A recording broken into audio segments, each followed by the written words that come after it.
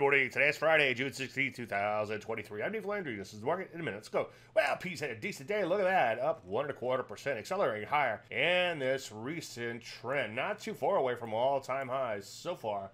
So good. Let's take a look at it. NASDAQ. NASDAQ, bam, winning. Look at that persistent trend slash breakout there. Banging out 1-year plus highs. It, too, is not too far away from all-time highs. Take a look at the rest of the three. Well, not quite, but was up yesterday. Bet in the poke in the eye. Sure would like to see it get out of this range, but it has been improving as of late. Drugs were able to push through nearly all of their overhead supply and could be at new highs fairly soon. Biotech, pretty impressive too. Look at this right here at 1 year plus highs. So for the most part, things are looking pretty good. Some areas such as manufacturing also not too far from all-time highs. MNC, all-time highs there.